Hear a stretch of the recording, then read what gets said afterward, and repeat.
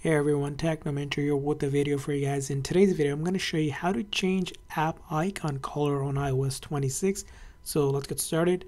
For this, you can pick any app on the home screen and long press and hold. The key thing is long pressing and holding so it activates this menu. Then you can click on Edit Home Screen. Once you click on Edit Home Screen, you're going to see an edit option up top here. On the left corner, you're going to click on that and then finally click on Customize. Once you do that, another menu will pop up down here, and this will allow you to change the color of the app. Now you can go from default to dark. You can also do clear if you like.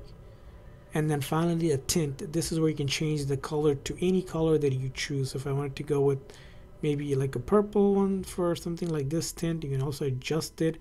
Play around with this. You can also do dark. You could do auto, it's dark during the night, light during the day.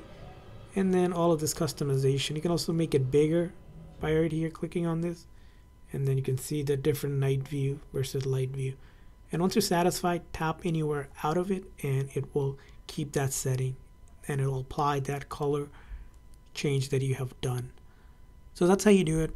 I hope this video was helpful. So please consider hitting the like and subscribe button for more tips and tricks. We'll see you guys next time.